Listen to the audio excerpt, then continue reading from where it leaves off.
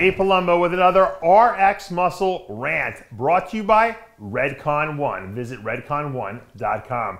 Today's topic, it's the NPC Nationals week. Of course, it's got to be NPC Nationals. And you know what? A lot of people always ask me, Dave, what was your most memorable experiences personally when you competed at the NPC Nationals? And, you know, I've competed, I don't even know how many I competed at. I did compete at a lot of them. Two of them stick out in my mind as probably the most memorable.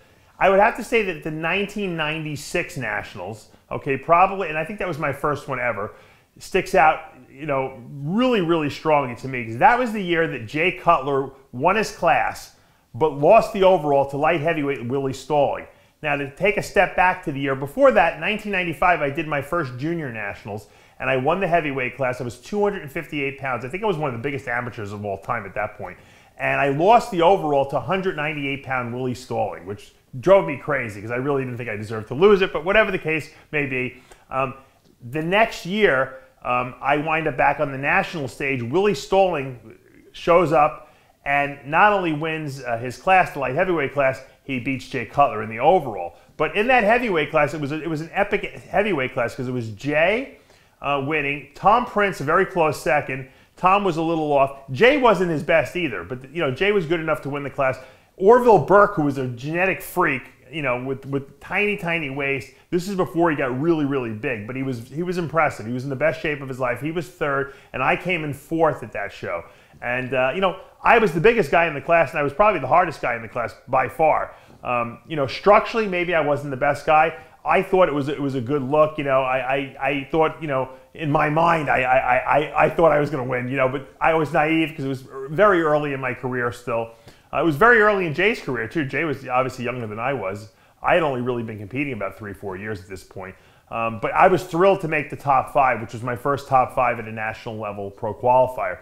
So to me, that sticks out in my mind because of that. I also went there with a nutrition company that had formulated the supplement line for it. It was called Huge Nutrition. They were only around for about 2 years, and we had a big booth there. So I felt like I felt special at that show. It was something that was very memorable to me.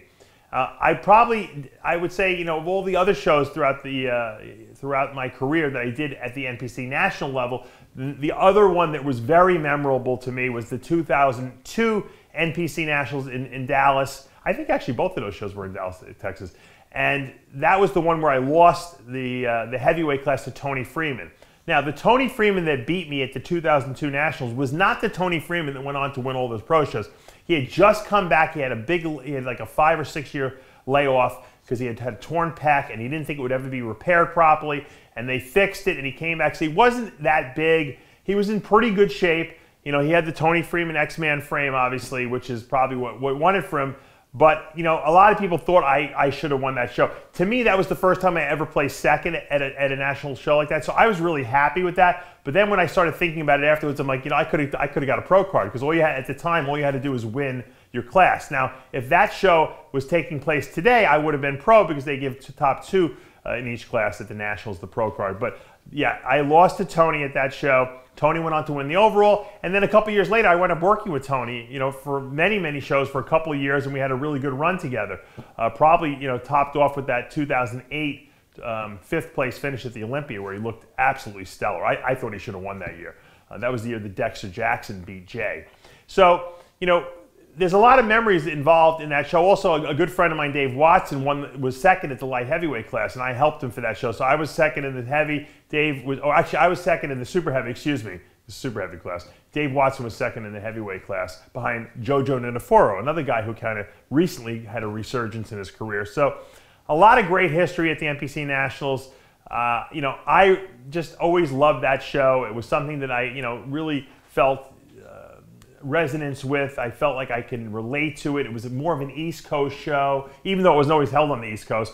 I just felt like that was like the end of the year show. It kind of topped off everything. For some reason, USA, even though I did play second at that show as well and third a couple times, I always felt better. I always felt something like a kinship to the Nationals. I felt like that was the show that I was going to turn pro at.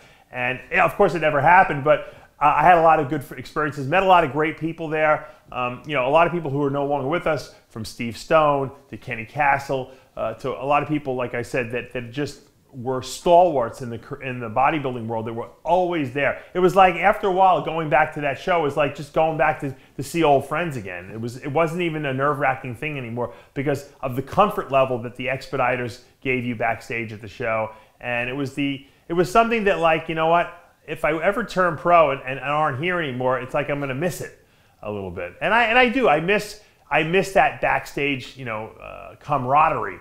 Even though some people were very quiet and there was a lot of competitiveness there, for some reason when you get backstage, everyone's nerves kind of just are alleviated as they talk to other competitors. And I made a lot of good friendships backstage at these shows. So if you've never done the NPC Nationals and it's a show that's maybe on your bucket list or a show that's in your future, I can promise you that you'll have a great experience there. It's a great show, and I'm looking forward to seeing who our emerging next NPC National Champion is going to be this weekend. I hope you guys can develop your own great stories and great memories of the show, and I'm sure you will. And maybe, you know, maybe we'll get the NPC National Overall Champ on Heavy Muscle TV next week, and we can actually interview him and find out what his great experience was with the Nationals. For now, I'm Dave Palumbo with another RX Muscle Redcon 1 rant.